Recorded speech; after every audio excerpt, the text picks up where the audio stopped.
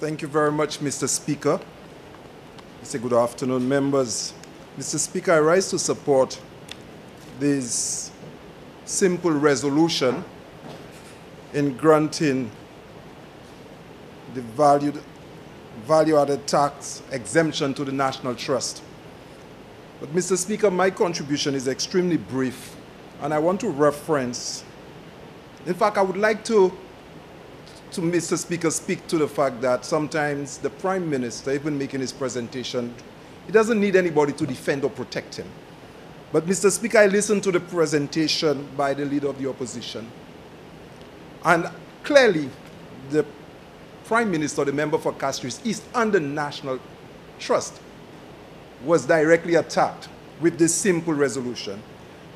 And that happened when the Leader of the Opposition made reference to the quid pro quo principle as it relates to granting of VAT, suggesting that there is something of value that the Prime Minister would receive by granting, and asking the question. Mr. Speaker, making that presentation in the way that he did highlighted the fact that certainly the Leader of the Opposition has a problem with the National Trust.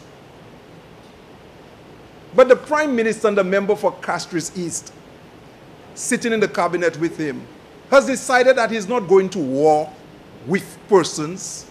He's not going to fight agencies. I'm not a lawyer. And if there's anything of value being given in return by the National Trust, in return to granting VAT, I am sure the member for Viewford South would agree with me, not all gifts are illegal. And that if they decide to work out the differences in terms of how they operate the trust, that certainly would be good to grant, a good basis for granting VAT.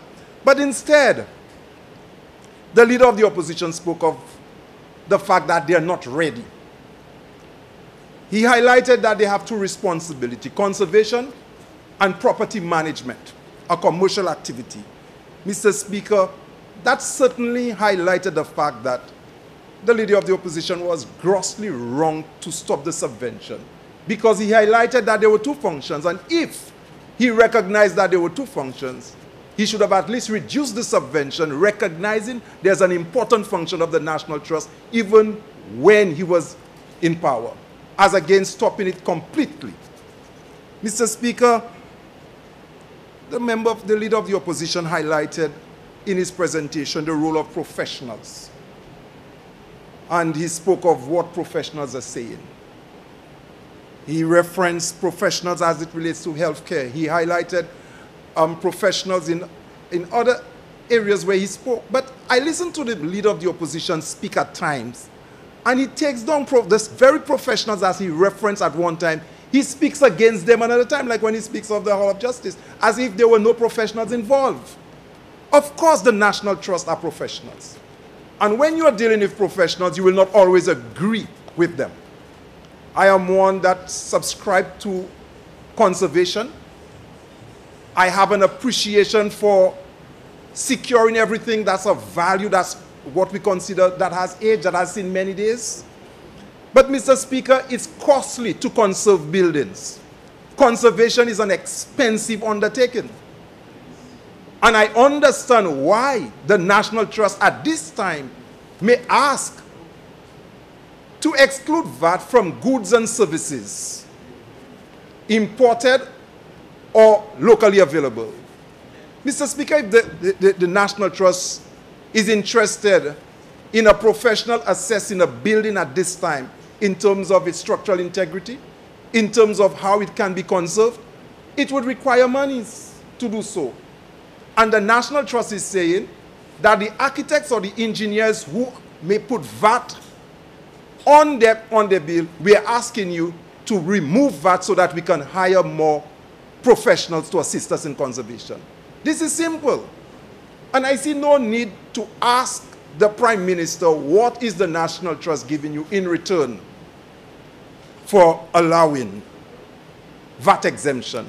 But, Mr. Speaker, when I project that question down the road, will the Leader of the Opposition ask to the Prime Minister when the Prime Minister will grant VAT to the for medical equipment. What is he getting in return? When other entities will come to the Prime Minister and ask for VAT exemption and he consider it, whether in full or in part, will that same question be asked? Will the leader of the opposition continue to impute improper motives for every transaction that is brought before this House? And I thought this one was a classic example that was way out on the off stump, and certainly when they bowl balls way off, you sometimes allow it to pass. But I certainly could not sit here and listen to a genuine request for VAT exemption for an entity that is so important to our development of our special development, and ask questions that way. Mr. Speaker, I support the work of the National Trust even before I was an elected member. I believe in it, and I believe it was a gross error to have demolished the prisons. And there are a lot of buildings around the city of Castries that I personally will be a champion to protect them. Every brick at the Pigeon Point is important. And if the National Trust has expressed a concern about the number of persons coming to jazz, it's reasonable to express that. But of course, we will have a conversation with them and resolve it. Because we need to protect what is of value. So we cannot dismiss the National Trust. They are important to us, a very important agent in the development of our place. Mr. Speaker, I've seen so many buildings of value disappear on our landscape. Rain on a number of buildings around the city of Castries that I would walk by, I've seen that disappear. Thank God today I can behold the beauty of our central library. And of course, what is left, we need to preserve it. So the VAT allowance that is made to the National Trust is in order. And it is not for the leader of the opposition to get something of value. It is an investment in the landscape so that the people of St. Lucia receive value for the role of the National Trust. And Mr. Speaker, finally, I think I will say to the fact that the Prime Minister has his heart in the right place. Because the question being asked by the leader of the opposition, or will he ask the National Trust to submit a plan as to how they're going to manage, how they're going to raise revenue, the Prime Minister understands that the primary role of the National Trust is conservation. And therefore, consistent with what I think on Sunday when the member for I think the former Prime Minister of St. Vincent spoke to the personality and character of the Prime Minister. I recalled that he referenced Micah.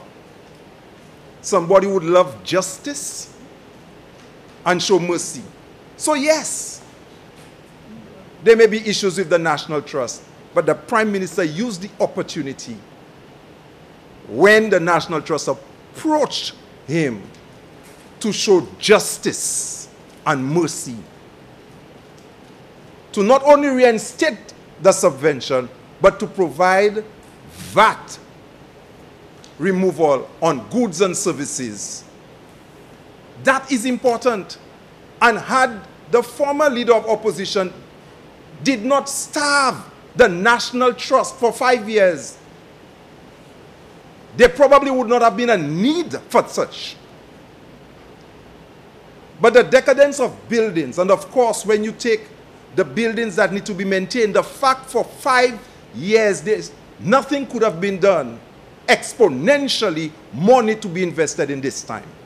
So reinstatement of the subvention certainly is not adequate to maintain or to respond to our conservation responsibility in this country.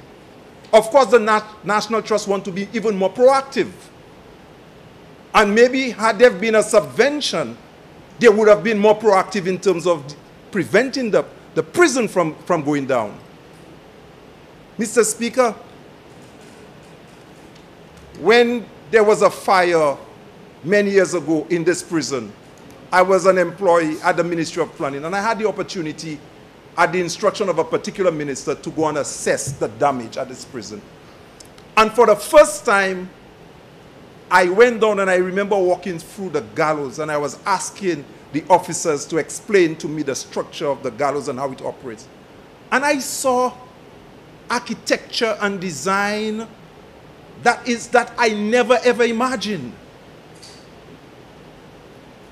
Have you ever considered, and I recall, Mr. Speaker, the last set of hangings that happened at this prison. I was a child living in Black Malay.